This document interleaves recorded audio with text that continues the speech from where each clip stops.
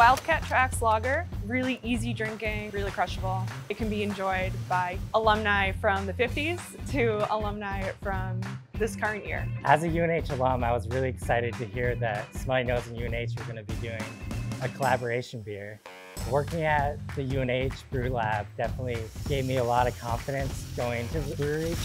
UNH started its brewing science program in 2016, and we thought about making a beer to celebrate, and we partnered with Smuttynose on what was then called 1866. That went very well, and we decided to come back and work with them on a product that would be developed and sold year-round.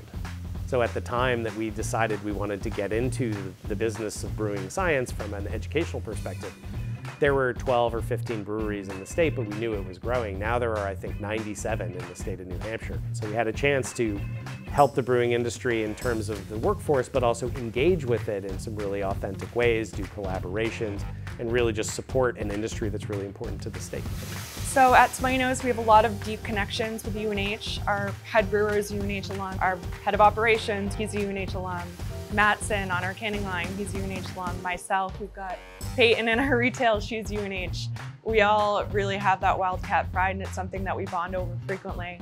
And I know that this beer, we're all gonna crack one open and talk about the good old days at UNH, and it's something that we're all really proud to be a part of.